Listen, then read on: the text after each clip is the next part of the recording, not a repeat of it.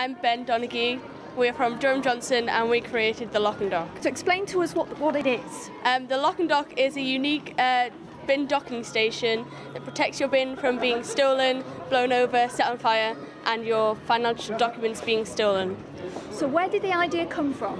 Initially, a sixth former came up to us and when we were having a meeting and told us that he had problems with his bin, and so we decided to create something that would stop things like that happening. So we just created the Lock and Dock. And what was the most difficult part of all the challenges? Probably choosing the product, because we had so many ideas and it was really hard to eliminate the ones that we realised didn't work, but we had a lot of help from Thorn Lighting on that one. I was going to say, because your business partner was Thorn Lighting, what part did they play in all this?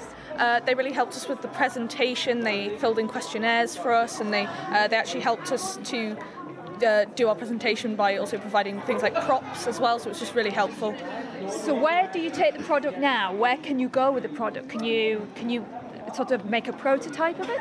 Well, we have been able to produce a 3D prototype using a 3D printer at school, but we realised that if we were going to take this into a real business, we would never be able to do that.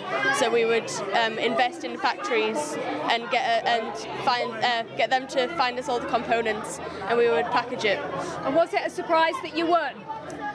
Well, yeah, we weren't sure if we were going to win. We didn't know when they were reading out the names. We were really just hoping that we would. So it was really nerve-wracking. And Durham Johnston School has such a great reputation when it comes to winning the FBM. Was that?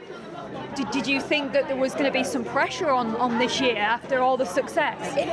Yeah, we did, because it's last year, especially last year we won, and we were it was like all down to us to carry it on, and obviously there was a lot of stress and success from last year's, so we had to follow that up at the same pace as them.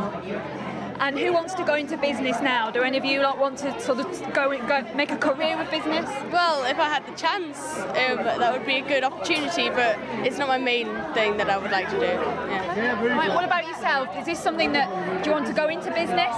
I think I definitely consider it much more than I did at first. You know, it's really showing me what you can actually do with a business. And what about yourself? Do you want to go into business? I think it would be an interesting experience. I'm not sure if that would be my first option, but I think it would definitely be an opportunity.